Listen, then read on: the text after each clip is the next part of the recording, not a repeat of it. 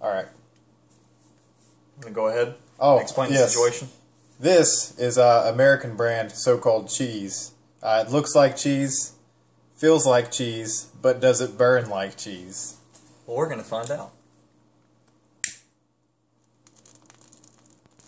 Okay, I don't know if you can hear this or not, but there's a distinct bubbling noise, and the cheese is turning a definite black. When you put fire to cheese, it should start dripping and melting. This is just turning black like plastic. It's literally bubbling.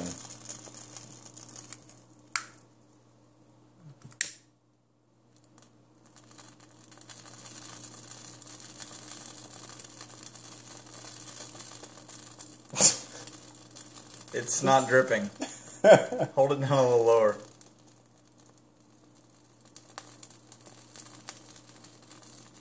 What is that awful noise? Well, it did break, but, yeah. There you have it, ladies and gentlemen. That's American brand cheese, and, it's definitely black. Don't buy that.